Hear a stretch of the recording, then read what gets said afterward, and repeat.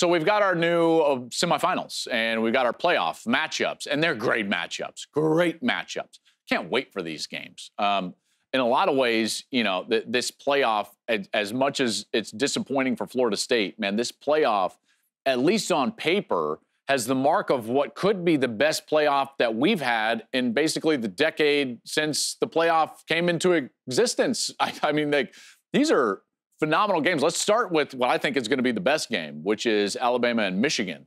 I mean, these two teams, man, you talk about, one, you're playing in the granddaddy of them all, the Rose Bowl, which my favorite game by far. And then it's these programs with these coaches, the storylines of what's going on, obviously the development of Alabama after the early loss, Michigan undefeated again. You want to call it like overcoming the adversity that you could argue they created on themselves with the Connor Stallions stuff. It's going to be a remarkable matchup. And that's just all the stuff that is not on the field. And then you look on the field and you're like, man, these are great teams. I can't wait to see them. Now, each of these teams, by the way, are similar in some degree, in that, like, they're not built on passing games. Now, I think that Michigan can throw the ball pretty effectively, and J.J. McCarthy has proven the fact that he is a really legitimate threat as a passer, but neither of these teams, like, lean on the passing game. Now, both of them have good to decent scoring offenses, top 20 in the country. Scoring defenses, Bama, you know, not maybe what they've been in the past. And then here's the #1 scoring defense in the country for the Michigan Wolverines. The total offense, kind of the same, right? A methodical offense for Michigan, and maybe more of the same for Bama, built on running the football, in particular around their quarterback, Jalen Milroe. Defense has been good, and the turnover margin, Michigan really excels. Michigan's a really sound team and will be certainly the best all-around team that Alabama has played, even maybe more so than Georgia, because remember, Michigan has been a more consistent and dominant team during the course of the year than anybody else in college football. So this is going to come down to be a wonderful game. Where are some of the advantages? Well, number one, when I first saw this matchup, the thing that I was immediately drawn to is I want to see Michigan's defense handle Jalen Milroe, or can they handle him? Will they? Because they haven't seen anybody on their schedule like they're going to see from Jalen Milroe. His ability to run the football is going to be difficult on the Wolverines. And then conversely, I don't think Bama has seen anybody, maybe even Texas, that's going to line up on both the offensive and defensive line and just be formidable at the line of scrimmage. And we saw them struggle with that from Texas. I think Michigan's even better than Georgia at the line of scrimmage this season. And defensively, they can do a lot of different things, both stopping the run and getting to the quarterback. So those are the two areas that I immediately was drawn to in this game. That's going to be a phenomenal game.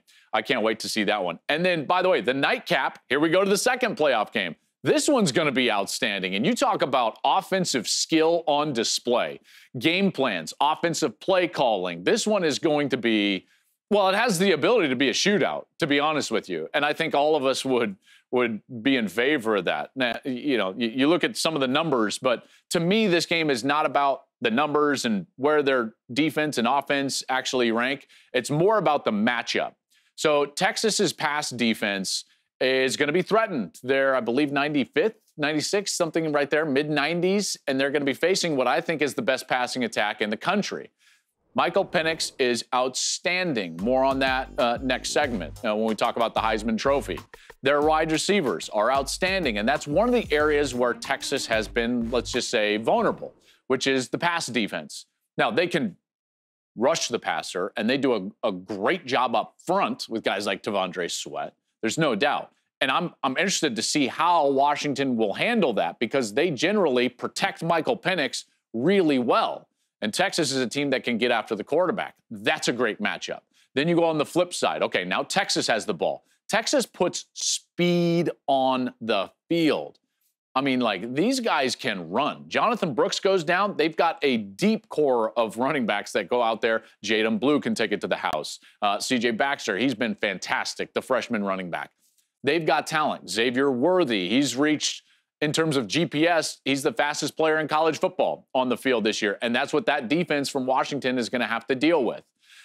The one area that I feel like is most interesting in this game is, will Washington be able to run the football like they were able to against Oregon? I don't know if they can, because this Texas defense is so stout up front. This is, again, going to be an amazing matchup. It's going to come down to Michael Penix, his ability to throw the football, his ability to score points against that secondary of Texas, which is their vulnerability. And then for Texas, it's the speed on the field. You know, can they create a game plan that gets that speed into positions where they can then go out there and create explosive plays? It's going to be a great matchup, folks. Again, this playoff is, at least on paper, I consider it the best playoff that we maybe have ever had in the playoff era. And I hope that these games live up to it, because they certainly could. Hey, thanks for watching. If you enjoy that clip, make sure you click subscribe somewhere down here. From game highlights to exclusive interviews and rankings, we've got everything you need as a college football fan right here. College football on Fox.